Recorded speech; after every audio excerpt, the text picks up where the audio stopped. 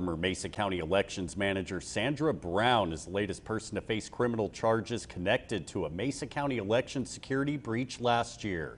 That breach led to the indictment of Mesa County Clerk Tina Peters. Brown is now charged with conspiracy to commit criminal impersonation and attempting to influence a public servant. Both felonies carry potential prison penalties.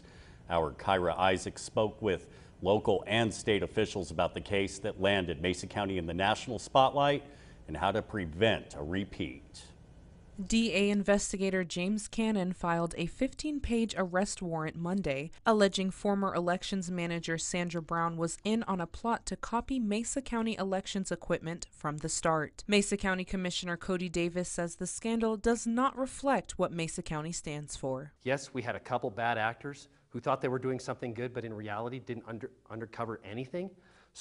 But people can know, people can trust that their elections work here in Mesa County. The affidavit shows Brown emailed state elections officials affirming Administrative Assistant Gerald Wood would attend a sensitive May 2021 election software update. The problem is, while Tina Peters' clerk, Belinda Nisley, ordered Wood a background check and gave him a security badge, Wood was not an administrative assistant. In fact, he was never hired at all and ended up turning over that badge. Technically, I handed it in to her deputy clerk, Belinda, but I assume Belinda was doing that by Tina's direction.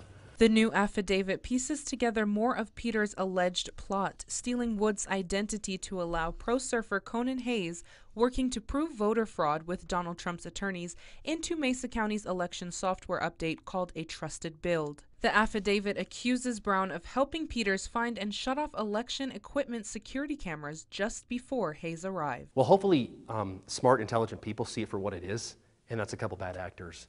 And Mesa County is a wonderful, beautiful place to live, and we have wonderful people here.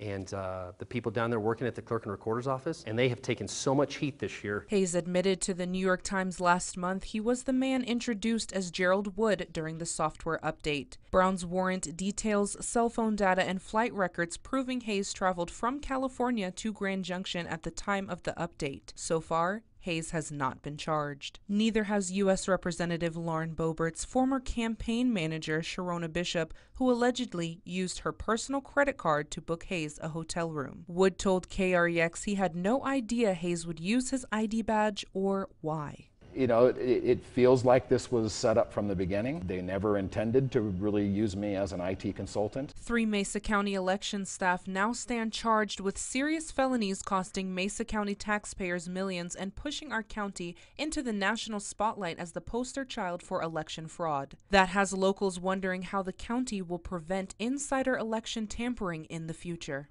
I was an election judge this year, and I got to see the process behind the doors, and it's great.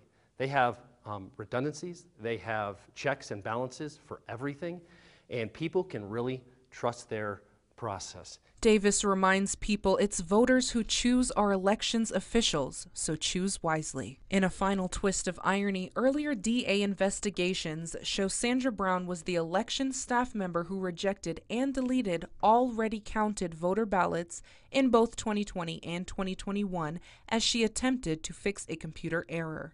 It was Brown's ballot deletions Peters and her supporters originally pointed to as evidence of election fraud. Reporting first on the Western Slope, I'm Kyra Isaacs, KREX 5 News.